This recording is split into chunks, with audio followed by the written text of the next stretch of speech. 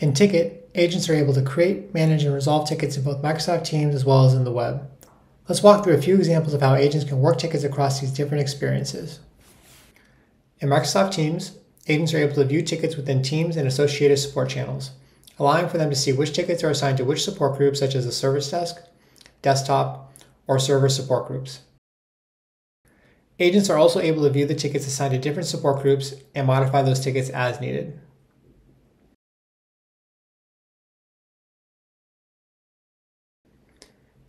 Agents are also able to interact directly with the Tikit app and send commands to retrieve and manage tickets.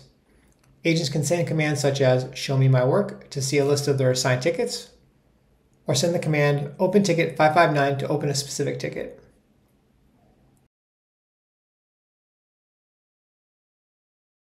In the web, agents can access the Tikit agent portal to see a list of all tickets and easily change their view to see all active tickets versus tickets assigned to themselves. Agents are also able to create a new ticket or select any ticket to review and manage the ticket. In the Edit Ticket view, you can review or change any of the properties of the ticket, and once finished, resolve a ticket.